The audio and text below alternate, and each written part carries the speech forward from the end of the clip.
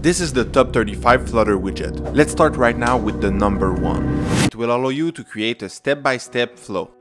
For the stepper widget, we will start with a current step at 0. Then we add the widget stepper, and inside we need to have the steps argument, which is a list of step. Inside the step we have the title and we have the content. This creates a one-step flow. Then we will add 2 more steps. First, we need to create the onStep tapped that will return the new index. We will set state the current step is equal to the new index. When we click on the step, nothing happens. This is because we need to add the current step that equal to the variable current step. Now it's working, but we still need to have the continue and cancel. We then create the onStep continue with the condition that if it's not the last one, then we will set state the current step plus 1. Now we can click on continue to change step, but we can't use the cancel. To make this one work, we need the onStep cancel. The condition, if it's not the first one, then set state the current step minus 1. And now we can click on cancel to go back in the previous step.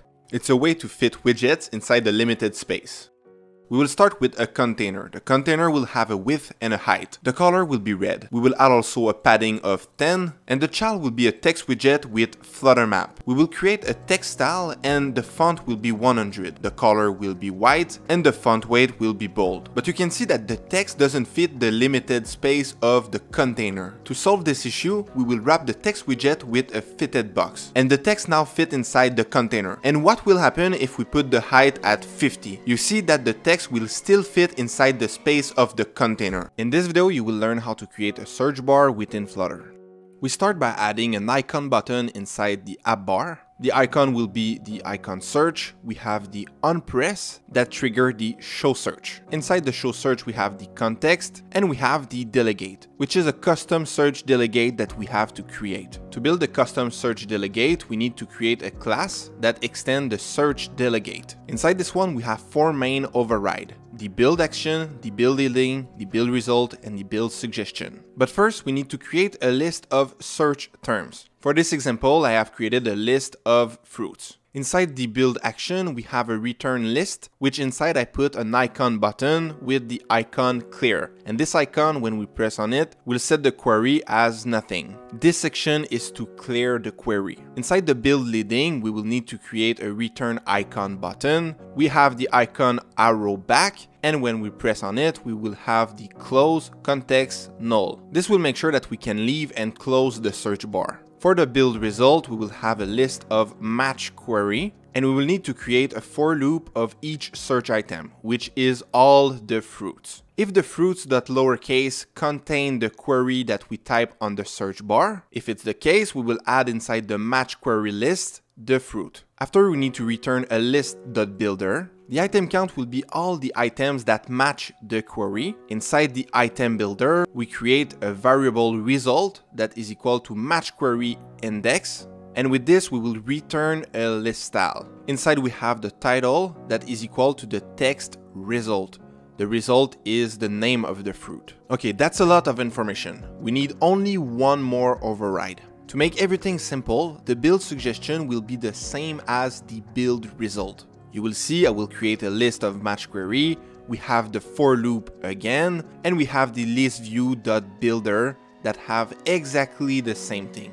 And with this code, we have created a search bar within Flutter. This will target the platform and give you different visual of your widget, whether you are on Android or iOS.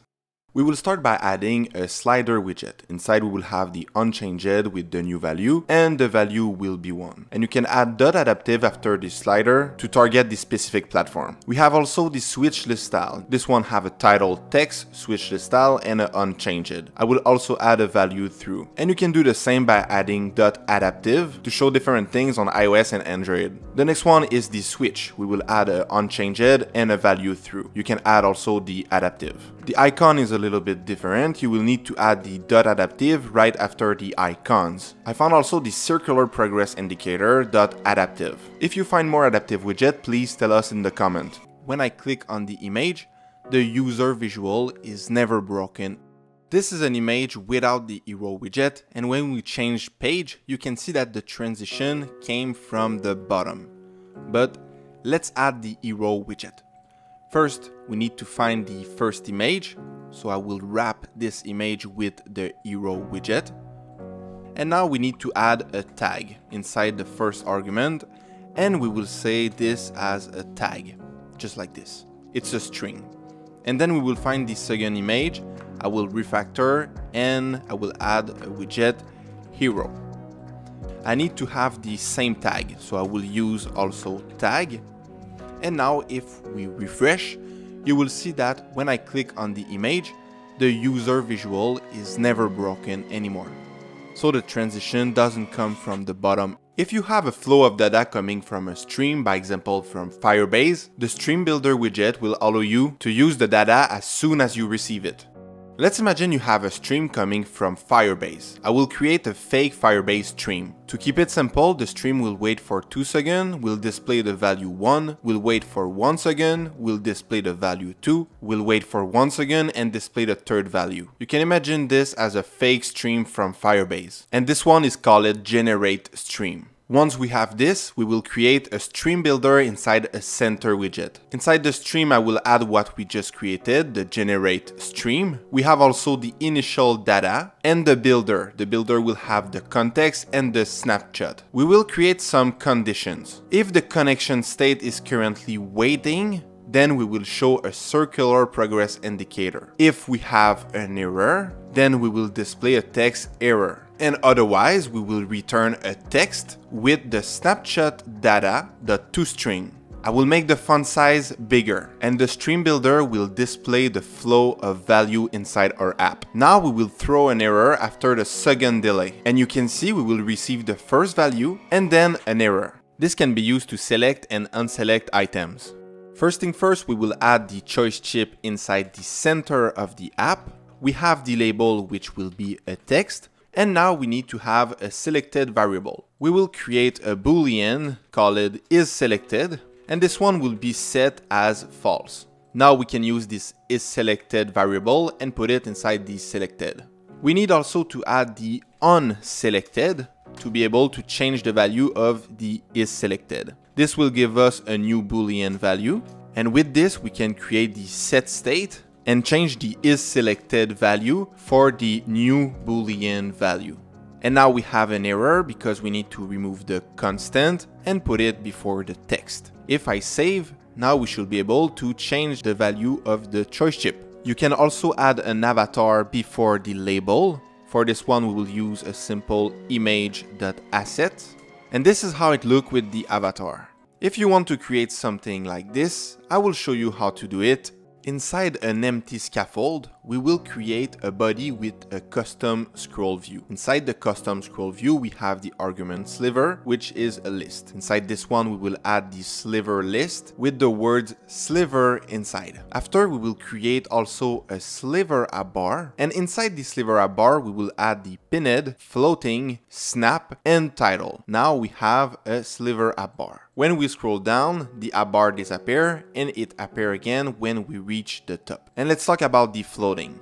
If we put the floating as true, you will see that now as soon as we scroll up, the app bar will come back. If we want to use the snap argument, we will need to change something inside the SliverAppBar. I just created an expanded height and a flexible space. You will see this flexible space right there. And because the snap is set as true, as soon as we scroll down, everything will come back. But if I put the snap as false, if I scroll down, you will see the flexible will stay at the same level. Now if we put the pinned as true, the app bar will stay, but the flexible space will disappear. This will make sure to put the next element under the first line. First thing first, we need to create an image widget. Next, we need to add a list of this same image. This list will be used inside the row, which have children and the list. Now we have an error because we have the const. We need to remove the const. And if we restart the app, you will see that we have a row of multiple images. To solve this black and yellow issue, you can use the wrap widget instead of the row widget. And this will make sure to put the next element under the first line.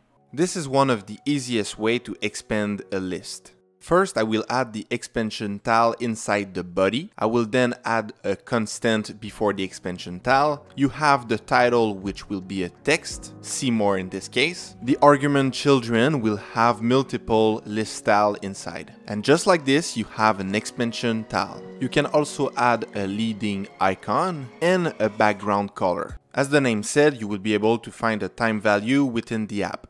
To create the time picker, we will need to create a time of the day variable called time. Then inside the center, we will create a text, hour, and minute. And I will make the font size bigger. I will then create a floating action button with an icon time inside. Inside the onPress, we will create a variable called new time. And this will be equal to await showTimePicker. Inside the showTimePicker, we have the context and the initial time, which is the time variable. The showTimePicker will also return a time of the day variable, which we call it new time. If the new time is not null, then we will set state the time is equal to the new time. And just like this, you have created a time picker within your application. It will allow you to select any given date inside your Flutter application. First, we need to create a variable dateTime, and this will be the initial time show at the screen. This is the year 2100. After, inside the column, I will add a text. The text will show the datetime.day, month, year. I will also make the font bigger, and this is how it looks. Next, we will create an elevated button inside the column. We will add a child text getDate and an onPress function. We will add an async for the function and a datetime variable called newDate. This is a nullable variable, and this new date will await the showDatePicker. Inside this one, we have the context, the initial date, which is the date time that we have created earlier. We have the first date, which is the year 1800. The last date is the last date possible in the calendar. We will also create a condition if the new date is not null, then we will set state the date time will be equal to the new date. And just like this, we have created a date picker inside the app. This is usually used to create a menu within the app bar. First thing first, we will need to create 3 strings, the title, the first page, and the second page. Inside the title, we will add the title variable. We add also the action. This is related to the trailing of the app bar. And inside, we will add the pop-up menu button. And inside the list, we will have the pop-up menu item. Inside this one, we need to have a child, which we will call text first page, this variable, and with only this code, we already have a list of 1 item. We will add also the value first page inside the pop-up menu item, and we will add another pop-up menu item. After, we need to create an unselected argument that will return a new value, and the new value came from the value inside the pop-up menu item. We then need to create a set state to change the title that will be equal to the new value. And now, if we change the pop-up menu item for second page, you see we have second page on the app bar. With this widget, you can select a minimal and maximal value within the slider. First, we need to create a range value variable. This will be a constant range value. This is the initial minimum value and the maximal initial value. After, we need to create a range label variable, which we will call labels. And this is a range labels with the value.start and the value.end. Inside the body center, we will add the range slider. You have the first argument value, that is the range value. Then you have the number of division for the slider. You have the labels, which is the range labels variable we have created. And we have the unchanged. This one will give us a new set of range value that we can set state with the value equal new value. If I restart, you will see that we have our initial value, and this is over 1. 1 is the maximal value. And the labels is what we can see on the screen right there. You can use this on any widget to make it visible or not. We start by adding a boolean isVisible set as true. Inside the column, we will add the main axis size minimum and a list of widgets. The first one will be an image with a height of 100. Then we will use a second time the same image, and in the middle we will use the visibility widget with the visible argument isVisible. This is the boolean that we have created at the start. Inside the visibility, we need to add a child, which will be an image. After, we will create an app bar with a title and a text button. The text text button will have the on press and a set state inside that will change the isVisible to the invert of the isVisible, and a text saying switch. And like this you can make disappear or reappear any widget. This is what the bottom navigation bar look like. The first thing we need to add is the current index to know on which page we are. We need to create a list of body that will be all the icons. Inside the body center, we will add the body, which is the list of widget with the current index. And inside the bottom navigation bar argument, we add the bottom navigation bar widget. Inside this one, we need to have the current index that will be equal to the current index variable. When we tap on an icon, this will give us a new index, and we will set state this new index by saying current index is equal to the new index, the new button we have pressed. For the items argument, we need a constant list of bottom navigation bar items, and inside this one we have the label, which will be home, the icon, which is the icon home, and the icon argument with an icon. This one will be home also. I will create two other bottom navigation bar items with the menu and the profile, and just like this you have created a bottom navigation bar. It's a very simple way to add pages inside an app. Let's start with the PageView widget. Inside the children list, we will add the container. This container will have the color blue. Inside the child center, we will just add a text saying page 1. We will do the same thing for page 2 with the color orange and the third page with the color red. The application will look like this, and you can slide to change pages. This creates a box that came from the bottom. To create a model bottom sheet, I will go inside the onPress function of the elevated button and use the showModalBottomSheet. We will need to have the context and the builder. The builder will return a sized box. The height will be at 400. This is what we have created. I will then add a child center with the elevated button that will have a text close, and when we press on it, the navigator will pop. And when I click on this elevated button, the model bottom sheet will close. This will create a fade animation between two widgets. First, we need to create a Boolean variable set as true. Then we need to create a text button inside the app bar. When we press on it, it will set state the new value of the Boolean, and the child will be a text called switch. Inside the center, we will add the AnimatedCrossFade. With the first child, I use an image for this one, but you can use any widget. The second child is also an image. You will also need to use the crossfade state argument. If it's true, then we will say show the first image, otherwise we will show the second image. The duration will be set at 1 second, and this creates a Flutter fade animation between two widgets. This will make sure that all widgets take as much place as possible.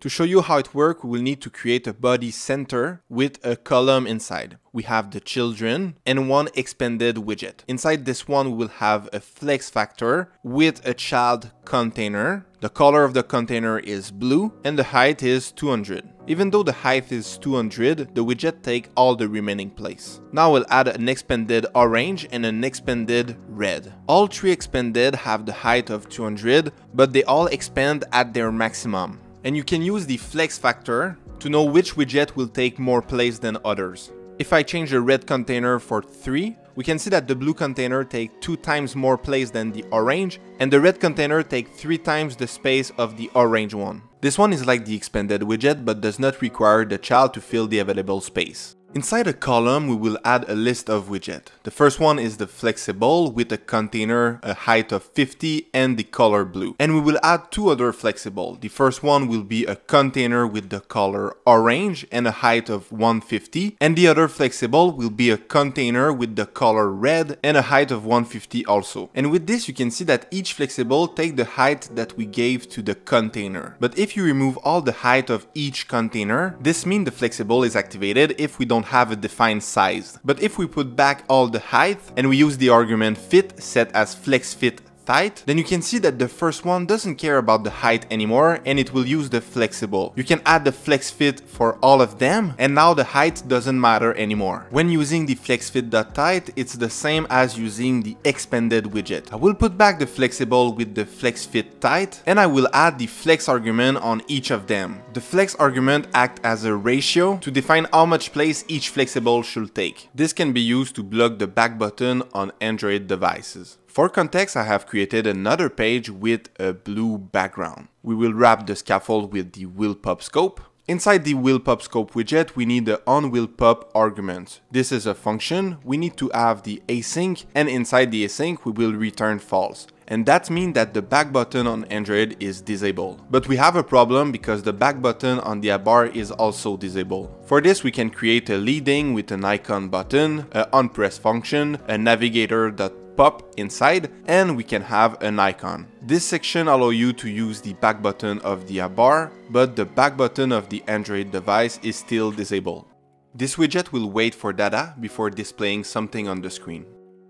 We will start by creating a future string called getData. This one will wait for a future.delay and the duration will be 1 second. Next we will add a throw error, but we will put it inside a comment. I will show you later. And we return the string. This future waits 1 second before returning the it's work string. Inside the center we will add a FutureBuilder. In the future we will have what we have just created, the getData, and we need also a builder with a context and a snapshot. Inside this one, we will add two if and an else condition. The first one have the snapshot.connectionState is equal to connectionState.waiting. It's only to see if the app is waiting for the data. And if it's not the case, we will have the snapshot.asError. So if we have an error. If we are waiting, then we will return a circular progress indicator. And if we have an error, we will return a text with the snapshot.error.toString to see what the error will be. And if we are not waiting and we don't have an error, then we will return a column, and inside the list we will have a text snapshot.data.toString. This will return the data,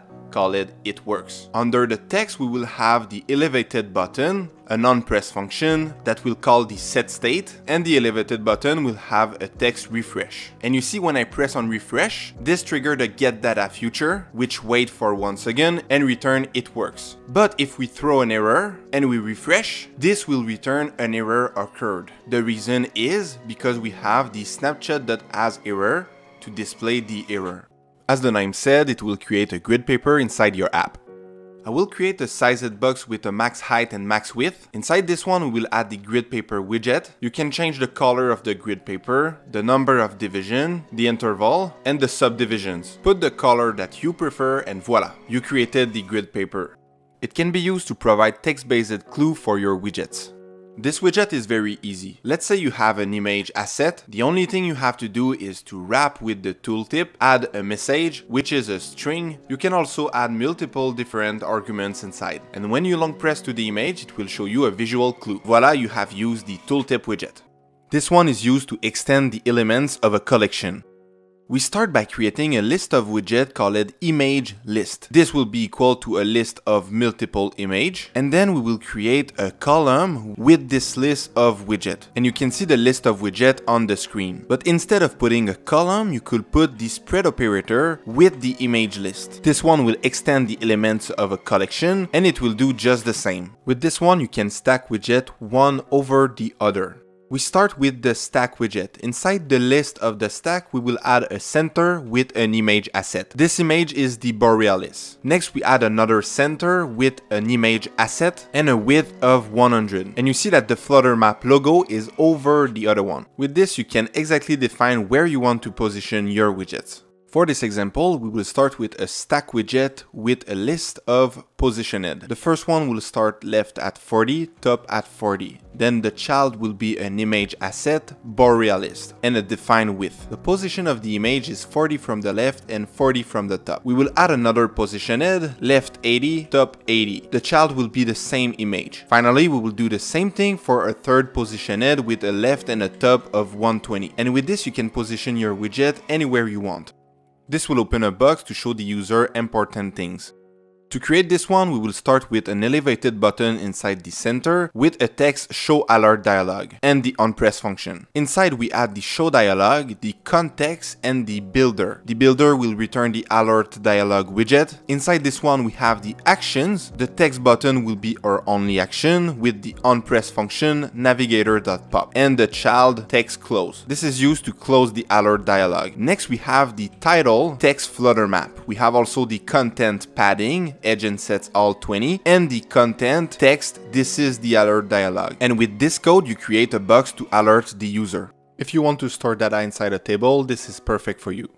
We start by adding a table row variable. This one is a table row. Inside we will put a list of padding. I will add the padding argument and then the child, which is just the text. After, we will add another padding with a different text and a third padding with a different text. We can now use the table row variable inside a center widget. We will need to add a table widget. Inside we will put a list of table row, and inside we will put 5 times the table row variable. You can add a border table border.all, and you can also add a default column width. This is how the table look at the end. It will allow you to transform anything into a button.